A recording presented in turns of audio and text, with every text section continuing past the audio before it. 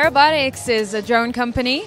We make fully autonomous drones, industrial-grade drones, ones that can fly without a human operator in command, which means that we have a system that's comprised of this docking station that you see behind me, and the drone here, and a software, which are an end-to-end solution basically that allows our customers to launch drone operations on site, whether it would be in mining, in oil and gas, or in any other industrial facility, without having the overhead of human operators, of the regulation, the certification, and all of that goes into our service business model. This year we're announcing a few new customers.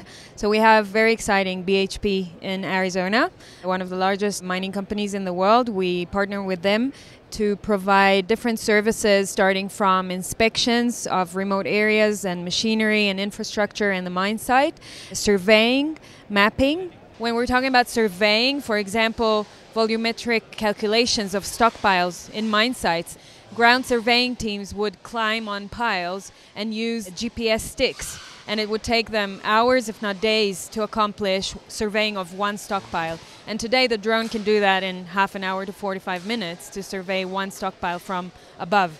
The aim is to reduce cost, to increase safety, reduce the risk, and to increase the operational efficiency of the mine site. Another customer we're announcing is Minera Centinela in Chile through a new distributor that we've partnered with in Chile called Rockblast. Rockblast is working with a lot of the big mining companies in Chile, and we're proud to be their partner and to bring those systems to Chile through their services. And the last customer that we're announcing is a customer in Israel. It's actually the largest seaport project in Israel. The project is valued in 5 billion shekels, which is $1 billion.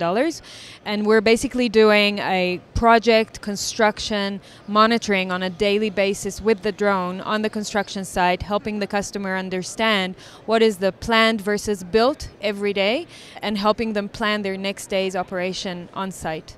Before we came on board and started providing surveying and monitoring with the drone, they used to hire 3 different ground surveying teams to come on site and provide surveying services on the ground. That would take them somewhere between 5 to 7 days to achieve full surveying of the whole area of the project, whereas now with the drone they do it in 1 day for 45 minutes to survey the whole area of the project. So that would significantly decrease the time it would take, and obviously the time it would take to finish the whole project and to save money. So this has not been done before in a similar way. The drone is allowing customers to perform tasks that they did in other ways before that took them a lot more time in a more efficient way today. Airobotics is the first company in the world to obtain a certification to fly drones fully autonomously without a human pilot in command in the world. So that happened in Israel last year with the Civil Aviation Authority of Israel. And then we achieved a similar type of certification in Australia as well with CASA.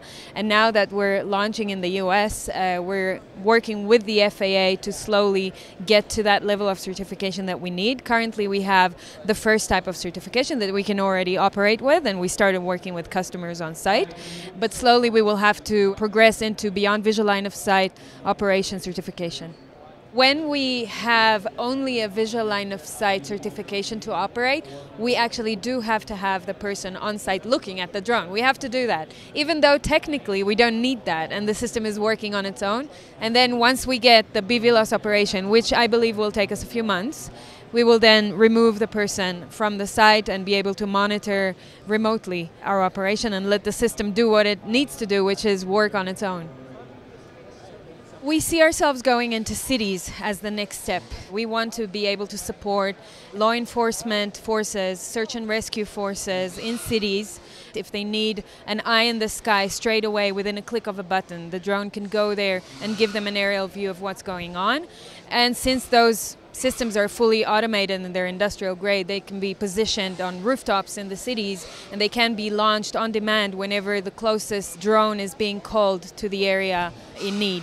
The range that the drone can fly is 6 kilometers, up to 13 kilometers radius around the docking station with more masts of communication. So we have a pretty large range to cover, even in urban areas, but we can have 2 to 3 to 4 to even 10 docking stations positioned around town and have one drone hop from one docking station to another. So that's another development that we're working on. So a city may need more than one unit, right?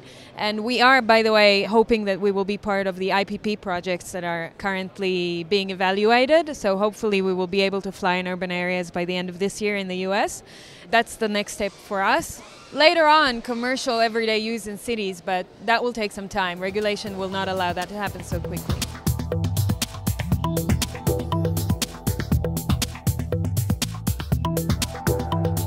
Aero-TV is brought to you by Concorde's recombinant gas RG series sealed battery technology produces a high-performance battery with the advantages of being pre-tested and fully charged at the factory. Find out more about Concorde's entire line of batteries at www.concordebattery.com. Concorde, the heart of your aircraft. Based on the popular Sling 2 LSA, the Sling 4 was designed to be the most practical and desirable lightweight four-place experimental aircraft on the market. Find out more about this 115 horsepower turbocharged airplane at airplanefactory.com.